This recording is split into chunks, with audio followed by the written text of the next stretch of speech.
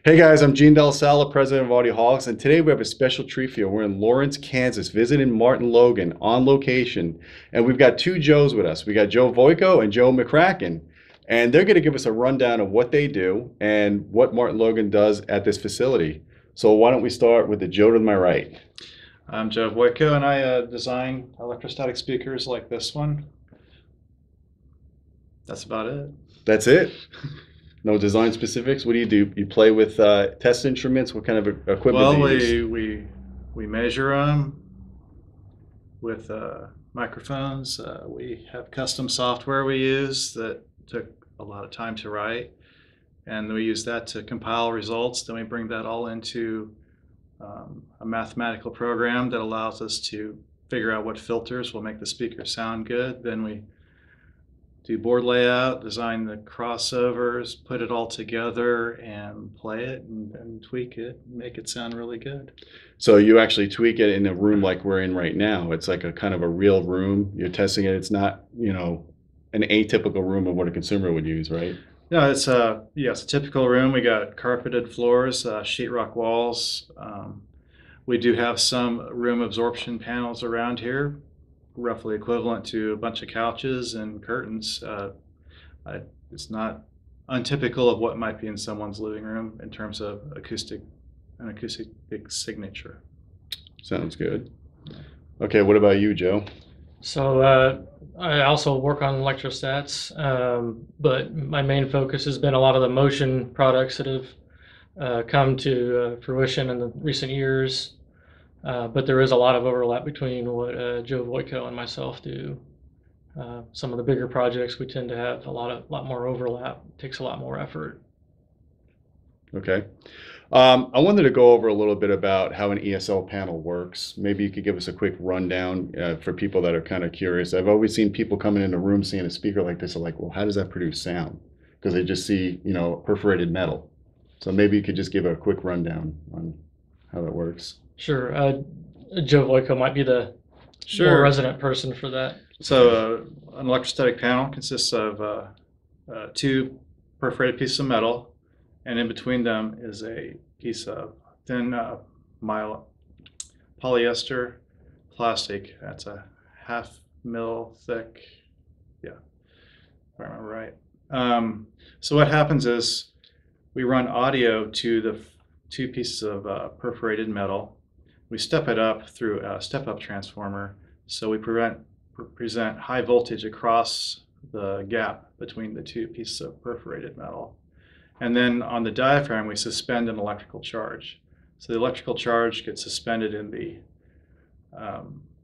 electric field, which causes forces on the diaphragms. Another way to say it is the diaphragm is charged positively, and the audio goes positive and negative on the two pieces of steel. And because like charges attract and different ones repel, the diaphragm moves back and forth in between there. So the diaphragm in the middle is always positive. How is it getting a charge? You have to plug that into the wall, or is it getting it from, it's not getting it from the amplifier, right? Right, the charge actually does come from the wall, AC outlet. Our completely passive models use an AC adapter to provide the low energy needed to charge the diaphragm. The speakers that have amplifiers built into them, we just tap into the amplifier's power supply to grab enough power to generate that bias voltage to make the panel work. Now, a lot of people, at least the older designs or stereotype of ESLs, is that they're a harder load to drive than a typical cone speaker. Is that true or false, or how does it differ? There's some truth to it, but it's not as bad as a lot of people say it is. Mm-hmm. So the panel, you're driving two pieces of steel through a step-up transformer. That presents a capacitive load to the amplifier. So if you look at the impedance of our speaker, you'll see on the high frequencies it drops down and goes lower and lower. The good thing is with typical music, there's not a lot of energy at those frequencies. So when you look at how much current gets drawn when you're playing music, how much we're taxing the amplifiers, it tends not to be a problem in the end. So we've played these speakers on a lot of low-powered amps, high-powered amps. Most amps tend to be able to drive them just fine. So you probably want to, guys that are into like esoteric cables and tuning their system with their cables, which we really don't recommend, you probably want to stay away from cables that are very high capacitive, right? There's cables that have flat conductors that lower the inductance by sandwiching the conductors, but they give you massive amounts of capacitance. Yeah, the capacitance of a cable like that is much less than the capacitance of our speakers. One of the interesting things about the speakers, though, is the transformers in between the panel capacitance and the amplifier. And that actually, above about 25K, that actually changes the load to inductive. Oh, okay. So the amplifier sees that low impedance peak at 20 to 25K, but then it starts going back up. And that's why a lot of amplifiers stay stable. Right. Because if you hooked an amplifier to a straight up capacitor, it's probably going to not be happy. Well, yeah, and a lot of amplifiers put a very small inductance on the outputs for the stability. Right. So, Right. okay, that's interesting. Can you tell us about the curve of the panel? What's the significance of it, other than it looks cool and it looks, you know, Right. nice and Well, the radiused? panel, the curve is actually a full 60-degree arc. And in our specs, we say that it has a 30-degree dispersion window. The full 60, you can't actually use that. You need a little bit of that angle to fill in before the sound becomes usable. So although the curve is a full 60, the listening angle is a 30-degree window. Okay. So it basically widens your sweet spot so you're not narrow, like a lot of the Right. older designs were very focused into one specific sweet Right. spot. Yeah, if the panel was completely flat, you would have to sit perfectly still, or if you moved your head, the high frequencies would go away, because all the sound waves on a flat panel would only add up at just one spot out in the distance. Gotcha. Well, that brings up another topic that's kind of been on my mind. You know, we've been doing a lot of research on room acoustics with our videos and with our articles, and there's a lot of science that says you need to have a speaker that has a very consistent sound power with similar off-axis to on-axis, so you preserve your early reflections off the sidewalls. You almost don't even treat the sidewalls with absorption. And then it adds the spaciousness at the listening area. Well, if I'm understanding correctly, the way these panels work, because you've got the positive wavefront in front of the panel and the negative wavefront behind the panel in a dipole kind of configuration, you're deliberately controlling off-axis of the speaker. There's almost no sound coming from the sides of the speakers. So you're limiting the amount of sidewall reflections, and you're not really adding the early reflections to the listening area like you would with a conventional cone speaker. What do you think? What are your thoughts on that? I think you described it perfectly. The off-axis of our speaker, once you get outside of that 30-degree window, the sound just drops away, and you don't get any direct radiation from the speaker. And I think the best way to experience this is to listen to our speakers, listen to cone and dome speakers. And typically on the cones and domes, you could get this bunch of spacious stuff going on. You listen to ours, you're going to hear focused sound that's very clear. And we like the ways ours sound. I guess, guys, it really comes down to a matter of preference and a matter of listening conditions in your room. Because I've been in rooms, I've been to both schools of science where you want your room to be as natural as possible with all the echoes. Then I've been to rooms that are overly acoustically treated. And I'm kind of in the middle myself personally, but I've seen people like one approach over the other. It really comes down to, no matter how much science you have, it really comes down to listening preference and you having to sit down and experience the speaker for yourself. I mean, there's other advantages I think you were talking about. You still get the back wall radiation that Right. adds to the soundstage, right? That's correct. I mean, what Joe was saying is absolutely true. You know, we do focus the sound. You get a nice focused sound sitting in that, 30-degree arc, but you do still get some ambience off the back wall because it is a dipole and there still is radiation coming back. It's just a much more delayed than a sidewall. Right. So it is, guys, it is a different experience. You're not going to put a speaker like this in a room and then put it like a Paradigm S8 in the room and get the same type of experience. It really comes down to your room acoustics and what your preferences are, and there's nothing wrong with one way or the other. That's why we have choices. That's why there's over 400 speaker companies just in the US alone, right? That's right. Okay, so what I'm wondering now, I want to know what's new at MartinLogan. So maybe you can give me a rundown of what you're working on. So one of the new things we just developed was the bass system for the Masterpiece series, the Renaissance, Expression, and Impression. One of the things we did was we have powered woofers with a DSP preamp and that allowed us a lot of flexibility in how to make the bass system work. So not only do we have the bass system, we have some knobs on it that you can turn the bass up and down. If you like a lot of deep bass, you can turn it up and make it do what you want. If you don't like that, you have the opposite. There's also a mid-bass adjustment, which is also can depend on the user preference, size of room, just how things are integrating. If you feel you need a little more there or less there, you have control of that. One of the other features we have is the powered force forward, which actually directs space into the room and away from the wall behind the speaker. And we found in the past that the reflected bass towards the wall behind the speaker can cause a frequency response anomaly that's really not that good. And by directing the bass forward, we eliminate that problem.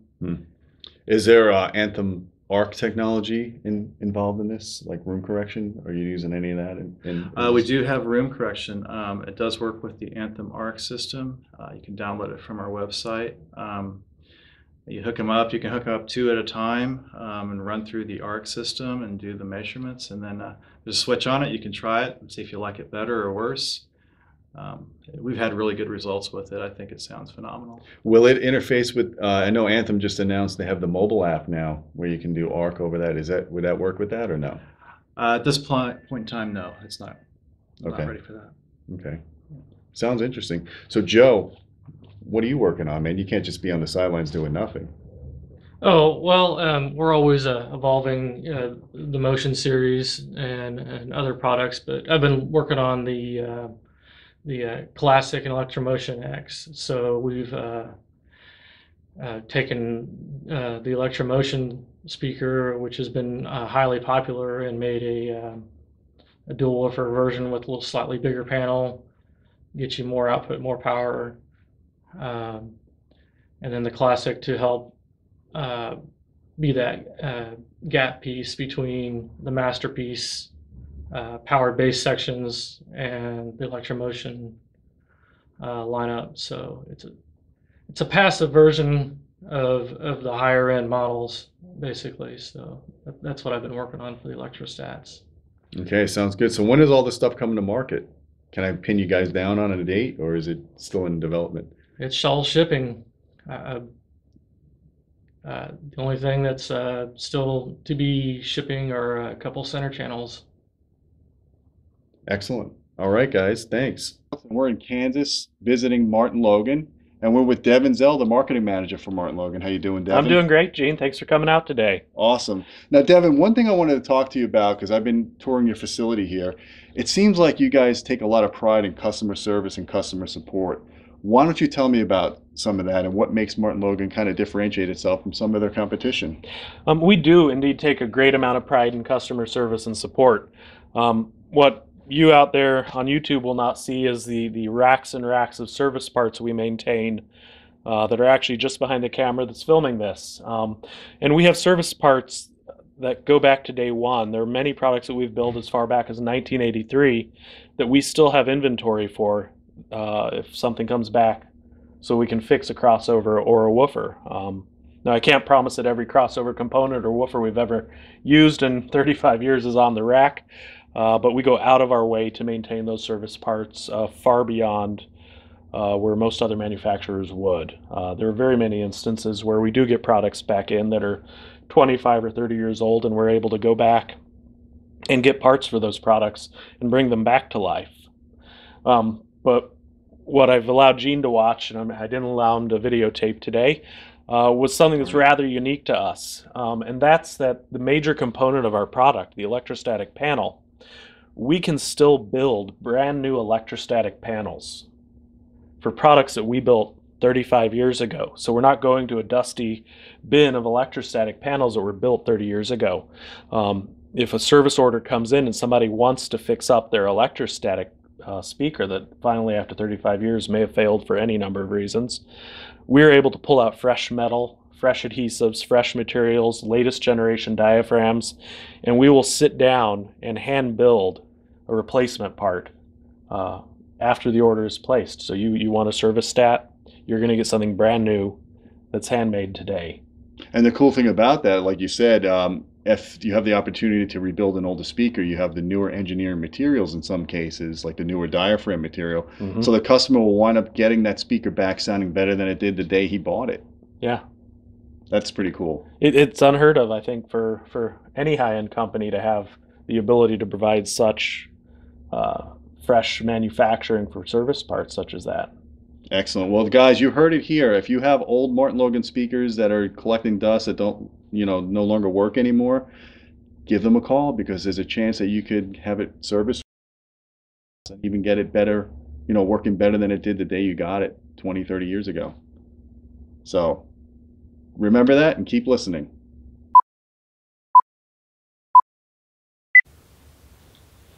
Hey guys, I'm Gene Della Sala, president of Audioholics, and today we have a special treat for you. We're in just hit stop.